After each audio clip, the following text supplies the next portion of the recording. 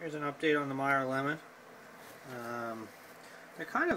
They were dark green, but I think over the Christmas break we went away, and I think it might have gone without water for maybe a week or two, and they kind of became speckly. They're kind of light colored now compared to the dark green normally, and they feel physically lighter, which is a little concerning, but they're still growing. And there's those two, and then there's two more over here who have done kind of the same thing, and there's another down there that have all kind of got speckly lighter green, kind of lighter, but the overall plant is doing well. I'll zoom out here.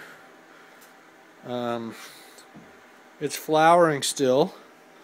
You can see some of the flowers over here, and there's two more. Hopefully those will grow. You can't always tell which ones got pollinized, but I think those did. And we got some more flowers over here, more buds. Quite a bit of activity going on, which is good.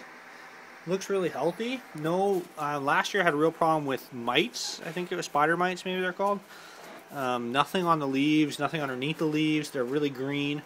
One of the keys that I think, and obviously there's no guarantee this is right, but I water it with warm water instead of cold water. And I think keeping the roots warm, I think last year I lost a plant, and I think it was warm in the room, but it wasn't. The roots got too cold, I think.